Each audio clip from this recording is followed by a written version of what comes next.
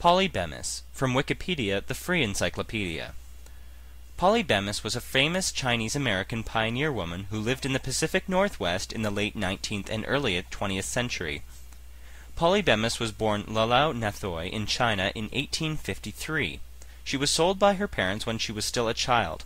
Lalao was later smuggled into the U.S. and sold to a Chinese man. They settled in Warren, Idaho.